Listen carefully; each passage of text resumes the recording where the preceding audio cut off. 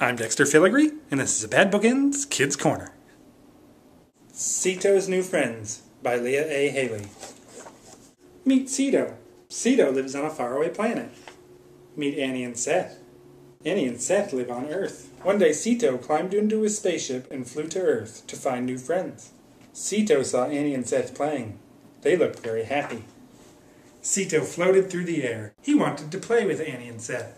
Ceto cannot talk with his mouth. He talks with his eyes. He said, "I want to be your friend. May I play with you?" Annie and Seth smiled at Ceto. They played ball with him. Then they played with marbles. After a while, Ceto said, "Would you like to go for a ride in my spaceship?" Annie and Seth wanted to go for a ride, so they hurried toward the big silver ball in the sky. They all joined hands. They saw a big white light shoot out of the spaceship. Ceto said, "Let us step into the light." The light took them up into Ceto's spaceship. Ceto taught Annie and Seth how to float in the air.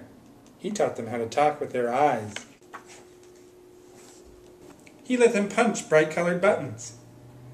They watched wavy lines on a screen. Then they looked out the blue window as they went for a ride. Soon it was time for Annie and Seth to go home. Ceto flew them back to Earth. The white light took them down from the spaceship. Annie and Seth gave Ceto one of their marbles. Ceto gave Annie and Seth a purple rock. Then they all waved goodbye. Ceto floated up to his spaceship.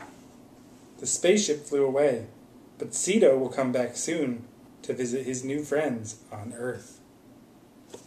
That was Ceto's New Friends by Leah A. Haley.